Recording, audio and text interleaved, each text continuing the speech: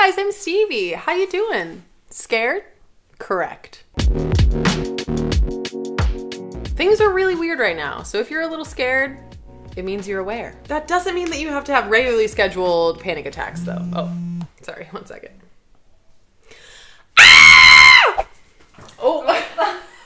He was like, what's going on? Hated that. So one of the most important parts of this weirdness is self-isolation. Really though, self-isolation is crucial in flattening the curve. And I'm all about flattening curves. My ass goes back inside of me.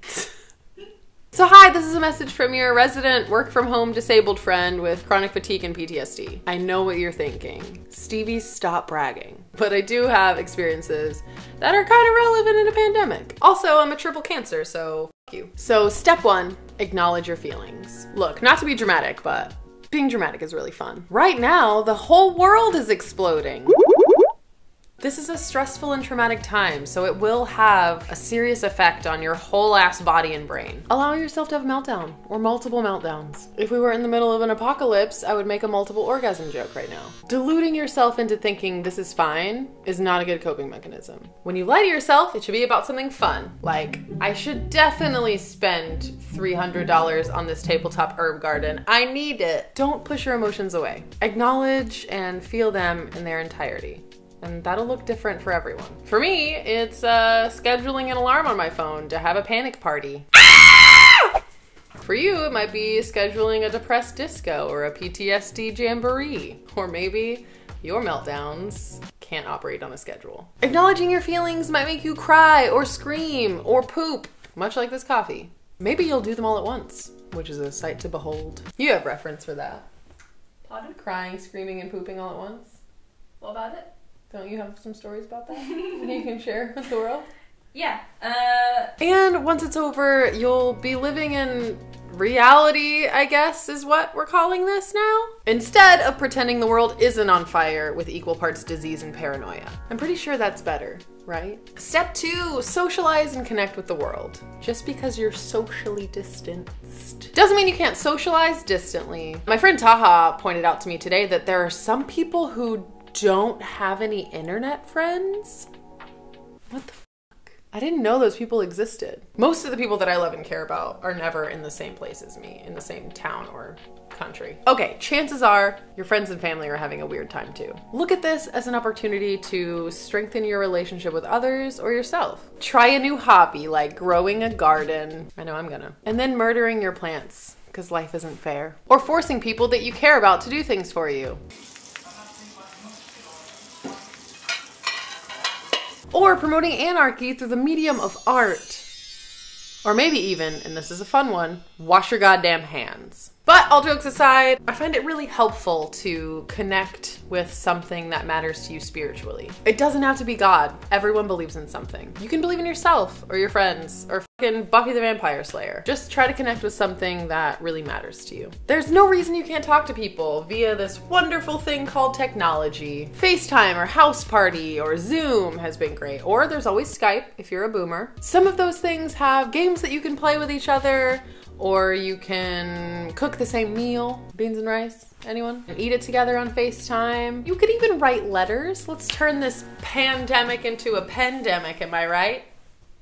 Huh? Anyone?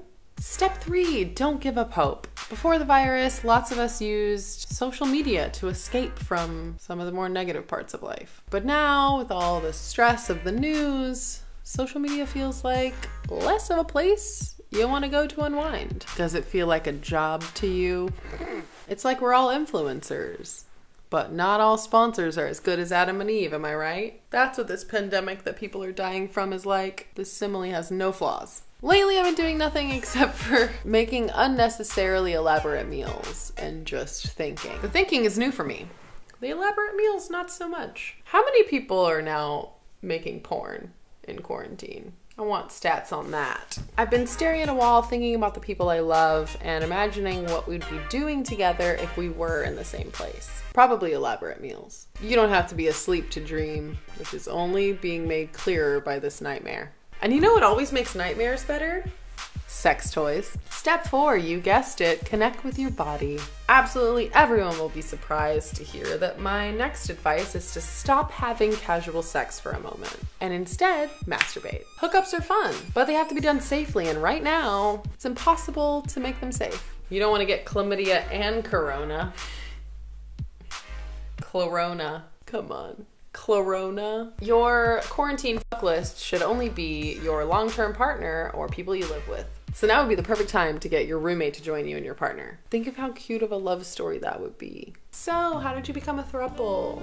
Oh, you know, everyone was dying, so... The 2 people I'm quarantined with are sisters, so we can't do that. But if you need a little more time for that sexual tension between you 3 to simmer, I've obviously got a suggestion for you to get it going on your own. And that's why this video is sponsored by Adam and Eve. They have such a massive range of toys, especially for solo play. They have vibrators, flashlights, butt plugs, nipple clamps, and dildos. Literally any kind of toy you want, Adam and Eve has it. To keep your lockdown time as spicy as a government-mandated lockdown, go to adamandeve.com and use the coupon code Stevie for 50% off any toy and free shipping to the US and Canada. I got really distracted by a moth. There's a 90-day no-hassle return policy, and their packaging is super discreet when they ship to you, so that if your living situation in lockdown is a little questionable, like you're around people that like you don't really want to know that you're buying 17 butt plugs, you know what I mean? 20% of their profits go to fighting the spread of HIV worldwide,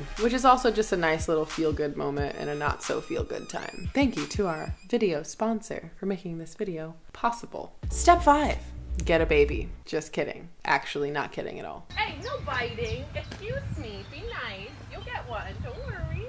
Sometimes I need to have a baby. And I know y'all think I don't mean literally. These are literally my children. I've birthed them. They are my babies. And it makes me feel better to pretend that. So literally fuck off. Actual step 5 though is self-compassion and self-care. When I have something to take care of, it helps remind me that I also need to take care of myself. The biggest piece of advice I have for practicing self-compassion is to not judge yourself. Food, work, emotions, sleep, none of it. You're just doing what it takes to get by. If you're able to, doing little workouts can boost your brain's happy chemicals. But if you can't or don't want to, that's totally fine too. There are plenty of fun activities you can do right now, like painting your nails all a different color. Look at that. Or painting your nails one normal color, like a boring person.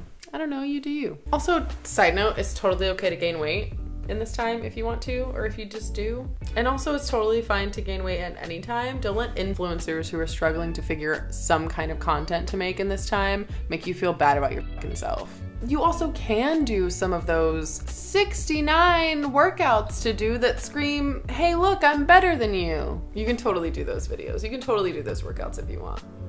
Or don't. I'm sure as fuck not going to. This is a completely weird and new time for all of us. And doing things like working home and eating comfort food if you want to might result in a little weight gain. Or literally doing exactly the same thing might result in some weight gain. Who the fuck gives a shit? It's more than okay to gain weight during this time, or literally any other time. It's more than okay for anything to happen in your fucking body at this time. Literally, fuck everyone that tells you otherwise.